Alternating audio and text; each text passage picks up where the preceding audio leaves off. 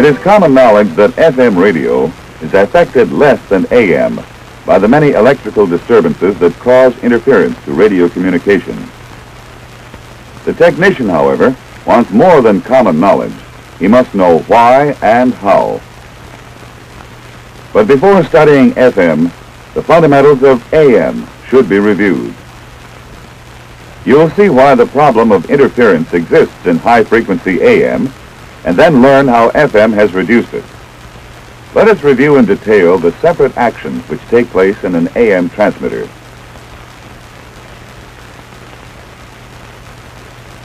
The information or intelligence to be transmitted starts as sound waves which travel through air. The microphone picks up these waves and transforms them into electrical energy. Now the intelligence travels into the transmitter, taking the form of audio frequency voltages. Audio frequencies in military equipment generally fall within a range of from 300 to 3,000 cycles per second.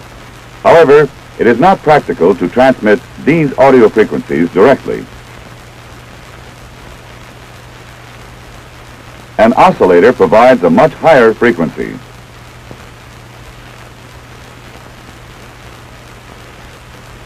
This radio frequency wave is called a carrier. By means of a modulator and one or more RF amplifiers, the amplitude variations of the audio signal and the radio frequency carrier are combined. Now the intelligence takes the form of amplitude variations in the carrier. The amplitude modulated RF carrier is fed to the antenna, from which it is radiated through space to the receiving antenna. Once the signal has left the antenna, however, it can be affected by many disturbances. For example, one such disturbance can be lightning.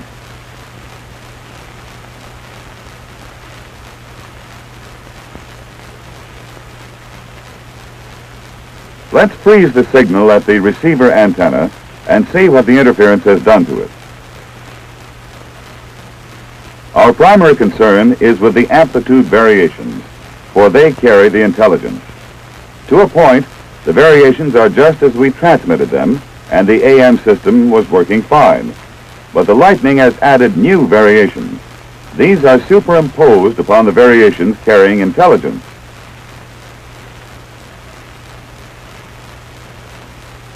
There are many man-made devices and natural elements or occurrences that can affect the amplitude of the RF carrier. Each one adds more hash, more static, more interference.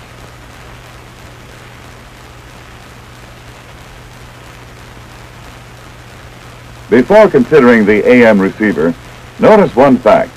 The electrical disturbances alter the amplitude of the RF. But they have no effect upon its frequency. An important point to remember is that the distance between each wave is identical. The receiving antenna will pick up both the composite RF waves from the transmitting antenna and the random noises generated by the lightning. These two will combine and distort the amplitude of our desired signal, but the frequency we transmit is unaltered, unaffected by disturbances. Now, a partial review of what happens in the AM receiver. The amplitude modulated RF carrier is picked up by the receiver's antenna. The receiver extracts the intelligence carried by the RF, transforms it back to an audio signal, amplifies it, and feeds it to the speaker. It emerges from the speaker as sound waves, which can be heard and understood by the human ear, unless the intelligence is smothered by interference. To see how interference gets through to the speaker, one of the receiver components, the detector or demodulator, must be examined. The detector receives the RF and transforms its amplitude variations into corresponding audio voltage variations. The detector does its job well, but blindly. It cannot think or interpret.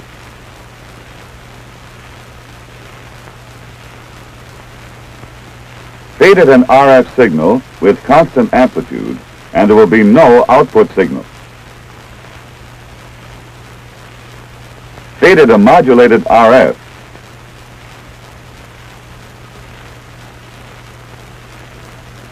and it will provide an audio signal which mirrors the amplitude variations of that RF. Feed it an RF signal that has been hashed up by interference, and the audio signal will contain an accurate reproduction of that same interference. The audio signal mirrors the interfered RF signal fed into the detector. There you have a major disadvantage of AM radio. It is unable to separate the intelligence from the hash and static that appear when conditions are unfavorable. The FM radio is not a miracle. It was, in fact, a logical development, a natural step forward in electronic evolution. Now, some of the facts about the evenly spaced, unmodulated RF carrier observed in our review of AM can be utilized.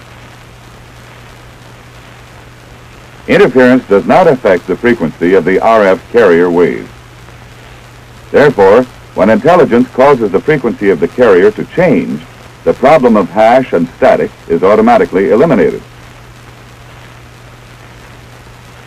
In frequency modulation, the frequency of the carrier is modulated, as evidenced by the uneven spacing of the waves, rather than the amplitude.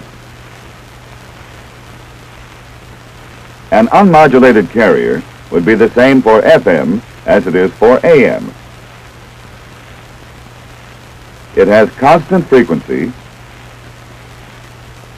and constant amplitude in its unmodulated condition. The carrier frequency, which is determined by the oscillator, is called the rest frequency. So long as there is no audio signal, the carrier is unaffected. But see what happens when an audio signal is applied, starting with the negative half cycle. For this illustration, the negative half cycle causes the carrier to drop below its rest frequency, as evidenced by the wider spaced waves. When the positive half cycle of the audio signal is added, it causes the carrier to rise above its rest frequency, as evidenced by the narrow space waves. This is an audio signal of one complete cycle, with a corresponding frequency modulated RF wave underneath it. A variation of the amplitude in the audio signal is accurately reflected by a frequency variation or modulation in the RF carrier. The negative half cycle of the audio made the carrier drop below rest frequency, and the positive half cycle of the audio made the carrier rise above rest frequency. The carrier's ability to reflect the amplitude of the audio signal can be easily visualized. But how will it record changes in the frequency of the audio signal? This question can be answered by changing the frequency of the audio signal and observing the results in the carrier. If the frequency of the audio signal is doubled, then in the same period of time, there will be two complete cycles instead of one. Note that the amplitude of the two-cycle audio signal is the same as the amplitude of the single-cycle audio signal. Now let's see what this has done to the carrier. As before, the carrier responded to the amplitude of the negative half cycle by dropping below rest frequency. And the carrier responded to the amplitude of the positive half cycles by rising above rest frequency. Thus, the carrier has moved above rest frequency twice as often in the same interval of time. And the carrier has moved below rest frequency twice as often in the same period of time in response to the doubling of the audio signal frequency. But since the amplitude of the audio signal was not changed, the distance above and below rest frequency traveled by the carrier has remained constant. The relationship of the audio signal and its carrier can be observed even more clearly by studying a typical military FM channel.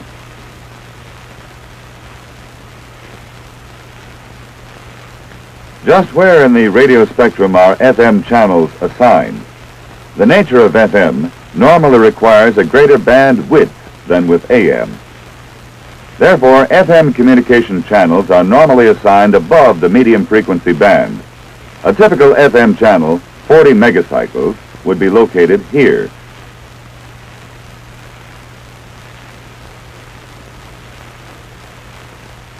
This is the rest frequency of the channel. When the carrier is frequency modulated, it will move above and below its rest frequency. In other words, it will need room on the spectrum to carry its frequency variations. A typical amount of room might be 15 kilocycles above rest and 15 kilocycles below rest. To avoid conflict with adjacent FM channels, 10 kilocycle guard bands are added on each end. This typical channel will allow the carrier a 15 kilocycle deviation above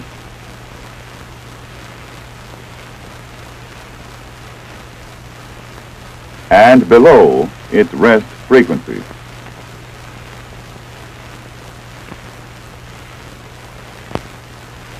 Add to this the 10 kilocycles on each end for guard bands, and the total band width is 50 kilocycles. The 50 kilocycles band width is not a standard. All FM transmitters do not have the same deviations. It will vary in accordance with the equipment's design and mission, but the principles under study apply to any and all FM transmitters. Ordinarily, an audio frequency wave is visualized horizontally like this. But in order to see more clearly its modulating effect on the carrier, let's shift it about and direct it at the channel.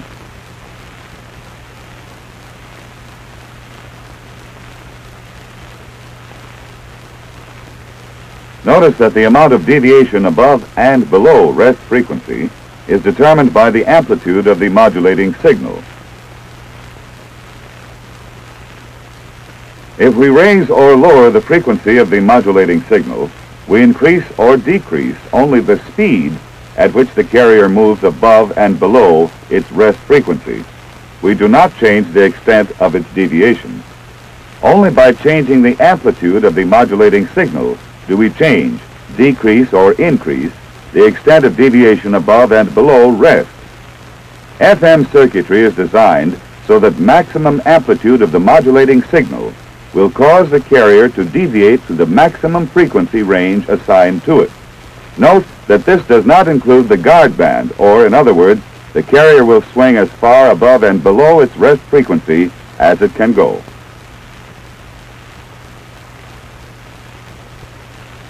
And this brings up another point, percentage of modulation. In FM, 100% modulation is achieved when the carrier reaches full deviation.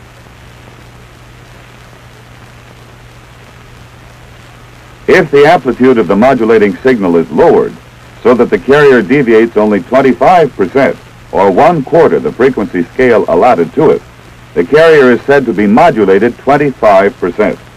Percentage of modulations in FM, therefore, refers to the amount of carrier deviation in relation to the total frequency range, or range of deviation allotted to the particular FM channel. Here you see visualized a voice comprised of different frequencies and amplitudes. In actuality, of course, the actions we are looking at occur in time intervals as small as many millionths of a second. We have slowed them down considerably, and we are not viewing them in their exact ratios, but the principles you see demonstrated here are correct.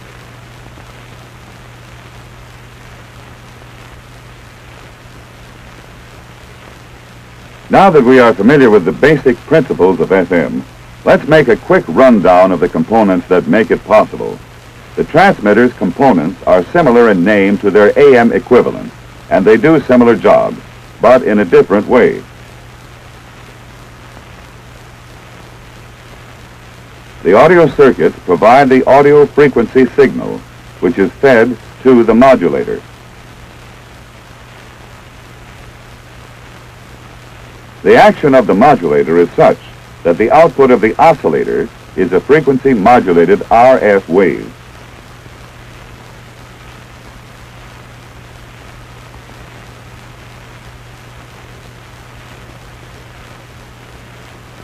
The components of the FM receiver are a bit more complex, for they have an additional factor to contend with. The incoming carrier contains intelligence in the form of frequency variations. But it also contains amplitude distortions, hash and static. These we do not want. Since these distortions are located along the amplitude peaks of the carrier, we can eliminate them by eliminating the peaks. This is accomplished by a circuit that clips the peaks by limiting the amount of current flow induced by the positive and negative alternations of the carrier. This stage is called a limiter.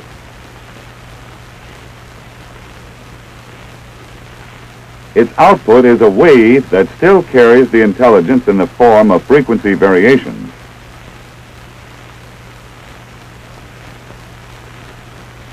But it no longer includes the extremes of amplitude that carried any interference picked up during transmission.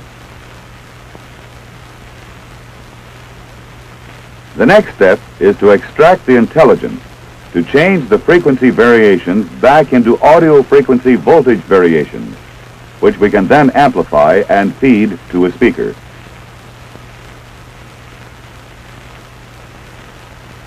In an FM receiver, this is the function of the demodulator or discriminator.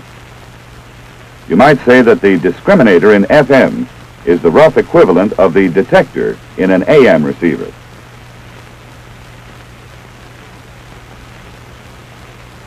Feed the frequency modulated carrier into the discriminator and its output will be an audio frequency voltage.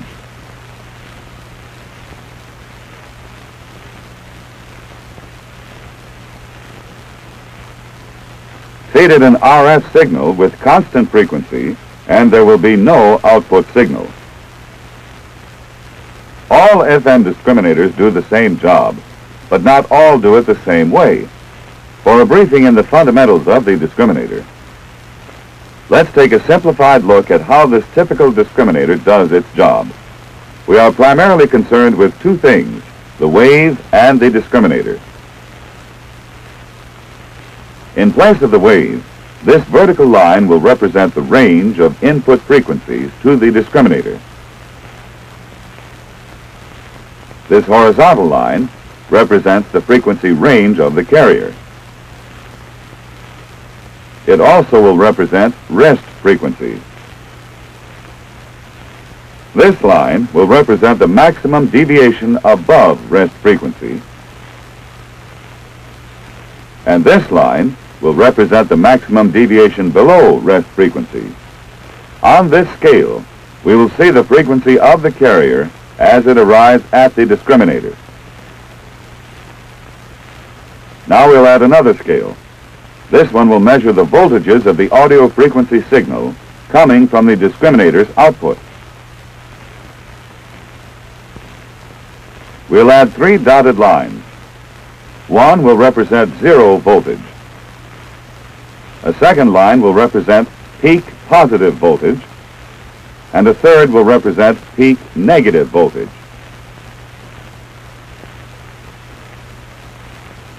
When the carrier is at rest frequency, the audio output voltage of the discriminator will be 0. Thus, an unmodulated carrier results in no audio signal. For this illustration, when the carrier deviates above rest frequency, the circuitry of the discriminator generates a positive voltage. When the carrier drops back down to rest frequency, the positive voltage gradually diminishes. When the carrier deviates below rest frequency, the discriminator responds with a negative voltage at its output. When the carrier moves back up to rest frequency, the negative voltage diminishes to 0. Now watch the continuous action.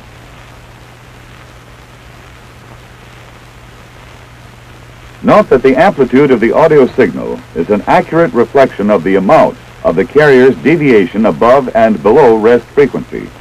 Also note that the frequency of the audio signal is an accurate reflection of the rate or speed at which the carrier registers its deviation. Thus, the audio signal's two characteristics, its amplitude and its frequency, are an accurate reflection of the carrier's amount of deviation and rate of deviation.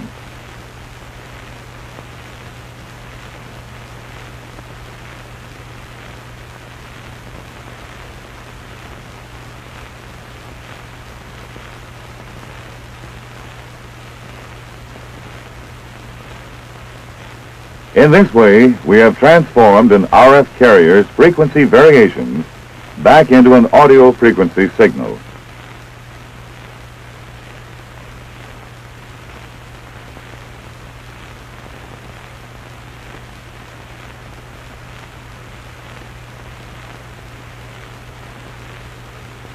From the discriminator, the audio goes into an audio amplifier, and from there to a speaker or headphones. The intelligence has completed the trip from transmitter to receiver. Let's review what we've learned about FM principles by constructing an animated diagram that illustrates those principles in action. Let this vertical line represent the high-frequency portion of the radio spectrum. The center point of our FM channel will be at a particular frequency. This is called the carrier's rest frequency. The bandwidth will include an equal amount of frequencies above and below rest frequency. In addition to including a range of frequencies above and below rest, the channel will also include two guard bands on either end for channel separation. The carrier can be deviated above and below its rest frequency. The extent of carrier deviation in kilocycles will depend upon the particular equipment in use and the bandwidth assigned. These factors will vary with the type of equipment and their particular mission.